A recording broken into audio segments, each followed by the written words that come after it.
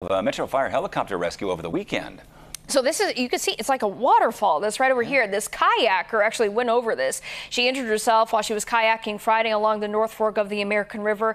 This is a pretty rugged stretch of the river near the headwaters in the Sierra. Crews managed to find her Saturday morning near the Heath Springs Falls region in the Tahoe National Forest. She was airlifted and taken to a Tahoe Forest hospital for her injuries and is expected to make a full recovery from this.